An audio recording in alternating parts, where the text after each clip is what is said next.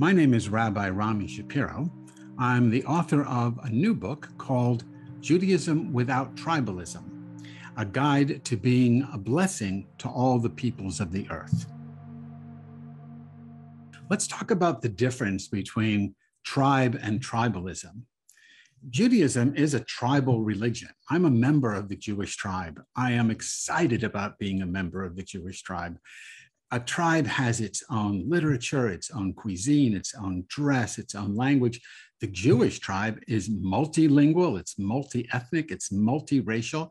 It has a vast liturgy, a literature that goes back thousands and thousands of years and is no less vibrant today than it was. Being a tribe is not a problem. Tribalism is a problem. Tribalism is when your tribe is the superior tribe over all other tribes, where your understanding is the only legitimate understanding. And this can happen between religions, and it can happen within religions. So just as an example, we are taping this on July 21st. On June 30th, less than a month ago, there were 2 bar mitzvah services and 1 bat mitzvah service at the Western Wall in Jerusalem. They were in the egalitarian section, which is set aside for more liberal-oriented Jews to have a meaningful experience at the wall. And all 3 services were attacked by very Orthodox Jews. They tried to disrupt the service because they felt it was against Judaism. Their way was the only way. They grabbed prayer books, they grabbed sidurim containing the holy name of God, which they claimed to revere, and they tore them up. Now, I know this from reading accounts in the paper, but I also know a cantor who was there because the bat mitzvah girl was her granddaughter. So I have a firsthand knowledge of this, or I guess that secondhand knowledge, as well as from the newspaper. This is tribalism. This is madness. Judaism without tribalism highlights the best of Judaism, not the worst. Some people who at least claim to have read the book are upset by this notion that somehow I'm stripping Judaism of its uniqueness. I'm trying to make it sort of a Unitarian or Universalist, not Unitarian, but Universalist kind of thing that has no tom, no taste. That's the farthest thing from my mind and from what this book does. This book celebrates the holidays. It celebrates Shabbat. It celebrates kashrut in a way, though, that invites the non-Orthodox person to engage with these things in a way that speaks to them maybe more personally. So, for example, when we deal with the holidays, I approach the holidays not halachically. I'm not saying this is what you have to do. There's lots of books about that. I look at each holiday and I ask questions, not about the holiday, but questions about reality that the holiday addresses. For one example, Rosh Hashanah is the anniversary of the creation of the universe. It's also said to be the birthday of humanity. And so the question that I ask, that I think Rosh Hashanah deals with or poses to the practitioner, to the Jew, the question is, what's the meaning of life? Who are you as a human being? Torah gives us a number of responses to this, but Genesis gives us 2. Genesis 1 tells us that we are here to dominate nature, to rule the fish of the sea and the birds of the sky and all the creepy, crawly, walking things on the planet. Genesis 2 tells us a very different story. It tells us that we are from the earth. The Bible is clear. Torah makes it clear. It's Adam, the human, from Adamah, the earth.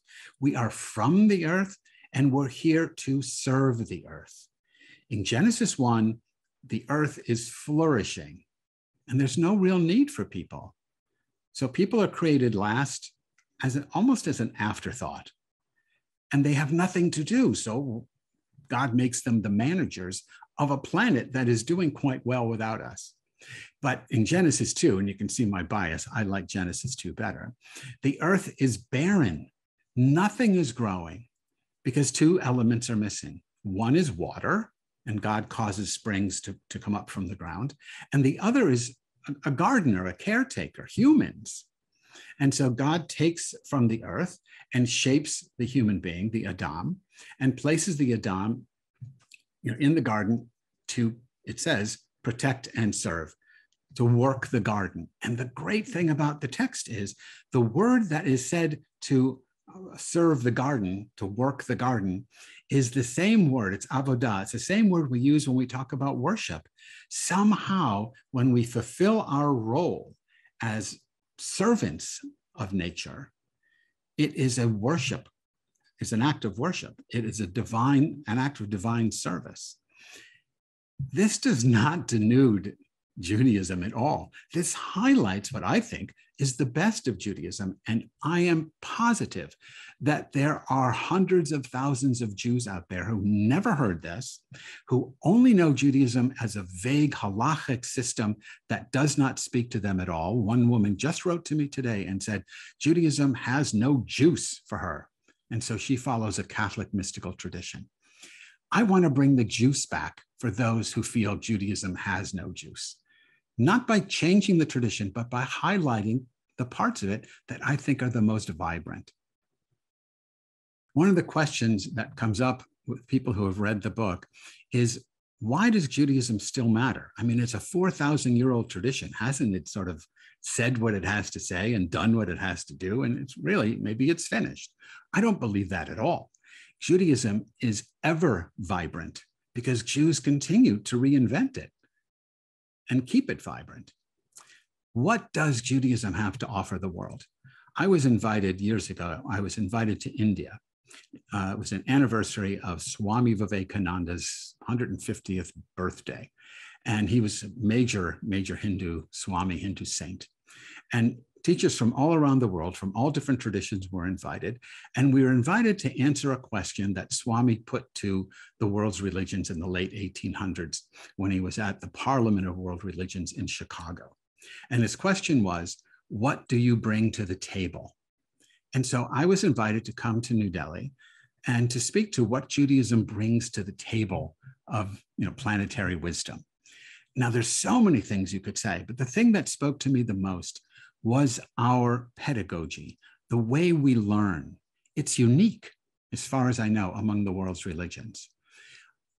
Our pedagogy is defined as, this is from the Talmud, the phrase is, Elu ve'elu divrei Elohim chayim, which means literally, because these and these are the words of the living God. But the idea is your opinion and my opinion, even though they are drastically opposed to one another, are both the words of the living God. In other words, are both true, even though they don't jibe. They're both true if our argument is machlochet l'shem shamayim, an argument for the sake of heaven, an argument for the sake of spiritual truth.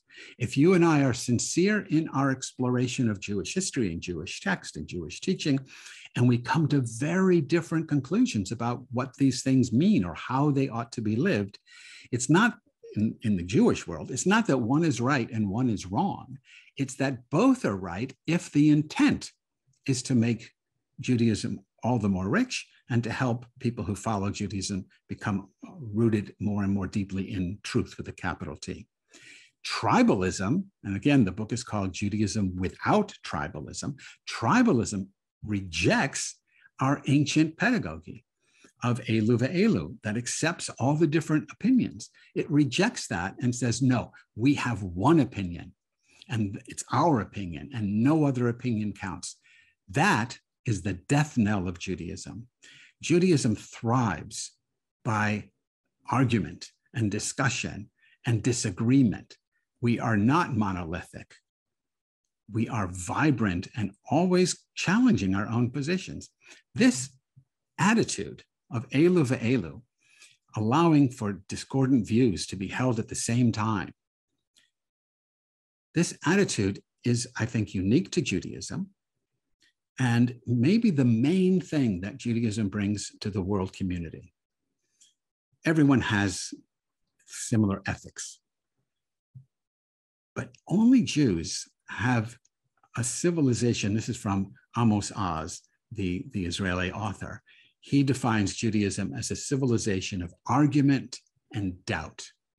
And that is brilliant. When I gave that talk about Elu ve'elu and argument and doubt and how we challenge one another, when I gave that talk in India, when it was over and there was a break, I was swamped by swamis who came to me and said, how can we do that in our traditions? And of course, I had no idea. You have to talk to the guru. But what they said was, look, our guru tells us what the text means. And we don't challenge that. But in Judaism, we do. And it's that capacity to challenge, that fervor to see what else the text can reveal and not be dumbed down to a single reading or a single understanding or a single way of practice. That dynamism, modeling that dynamism, is what the world needs. Some of the pushback that this book is generating, and I'm really happy that it is an upset around the fact that I included a chapter in the book on Jesus. Why, in a Jewish book, would you bring in Jesus? My attitude is, you have to. In a book that's trying to highlight the genius of Judaism, to I don't know, exile the most famous Jew, in the world would be a real mistake. Jesus is a Jew. Jesus was a Jew. He was a rabbi. He was a teacher of Torah. I mean, you get that just from the Gospels themselves. When Jesus is asked, what's the most important commandment? He quotes from Deuteronomy, and then he follows it up with a quote from Leviticus. Jesus is a Jew. Somehow, and there's a whole history as to how, somehow we lost him. That the Christians, that we talk about appropriating other cultures, the early Christians appropriated this rabbi from us. They took a guy who for us was a wise teacher, and they turned him into a god, right? They don't worship Jesus, Christians, they worship Christ. That's why they're called Christians and not Jesus. I don't know how you can actually say it, but they're Christians because they worship Christ. The chapter I wrote has nothing to do with Christ. The chapter I wrote is about how to reclaim Jesus and read him through Jewish eyes and to understand what he's saying in a way that, and of course, this is very biased on my part, maybe even tribalist, though I hope not, to reclaim him by putting what he says back into the Jewish context in which he said it. And when we do that, Jesus becomes a God-intoxicated Jewish mystic. He's not a rebellious guy. He's not an anti-Jewish guy. He has arguments with some of his fellow, Pharisees. He has arguments with other Jews, but his main argument is with the occupying Roman army. His main argument is that Judaism is being suppressed. And his main argument is that it's losing because its leaders, perhaps I'm not saying this, but maybe he might have been saying this, that its leaders have been co-opted by the politics of their time. And so he's bringing out what he considers to be the main wisdom teachings of Judaism. He's not interested in anything other than Judaism. And he says that overtly. So what I did in this chapter is hopefully at least introduce the reader to the Jewish Jesus and then encourage Jews to own him and to not allow, and again, this is maybe controversial, but to not allow Jesus to become a mirror of Christian fantasy. That's really sort of harsh, perhaps, but not allow the Christians to tell you who Jesus was. They can tell you who the Christ is because they're Christians, but only we know who Jesus was because he's a Jew, and so are we. When I think about what the reader can get from this book, I mean, I have a reader in mind. I wrote it for people who were struggling to understand what Judaism might be. There's lots of books that tell you what Judaism is. But I was trying to look at what could it be? If we go back to the core teachings, if we take Hillel seriously and say the entire Torah is wrapped up in the phrase, what is hateful to you, don't do to somebody else. If we go back to the teaching of Rabbi Abaye in the Talmud in the 4th century, who said that there are always 36 people alive on the planet who are in touch with the divine spirit and acting out in a holy manner by being a blessing to all the families of the earth or all the peoples of the earth. When we take these things seriously, what does Judaism look like when you take those things seriously? What I want the reader to get is that Judaism is exciting, that Judaism is powerful, that Judaism speaks to all times, but certainly to our time, which is so trapped in tribalism and in fascism and in violence and in fear and hatred, and all these things that are happening in religions, to religions, and to all of us on the planet. That Judaism, at least as I'm presenting it in the book, is an antidote to all of that. So if you're a Jew who's reading the book, I want to kindle a newfound pride in being a Jew. But more than that, because pride is just a feeling, I want to kindle action. I want you to look at the book and say, well, wait, maybe Shabbat is an antidote to my being overly driven by consumer capitalism. And maybe I can look at Shabbat as a way to resist that and to free myself from that at least one day a week. Of course, I'm not telling you how to do Shabbat in the book. There are other books that can do that. I'm just saying, here's one day a week that maybe can liberate you from what Erich Fromm calls the need to have, and allow you to celebrate the reality of just being. He says you're either focused on having or being. Shabbat is a day for being. So I'm hoping the Jew looks at that and says, well, I've never really tried this, or I've gone to synagogue and it doesn't speak to me and I don't know Hebrew, but maybe I'll try looking at it from a different perspective and looking at the resources of Shabbat and creating my own Sabbath. To non-Jewish readers, I hope what they hear or what they get from reading the book is an understanding that there is still a strong prophetic voice for human liberation in the world. Judaism doesn't have a monopoly, but Judaism is one of the voices that speaks truth to power, and not one that can be easily dismissed.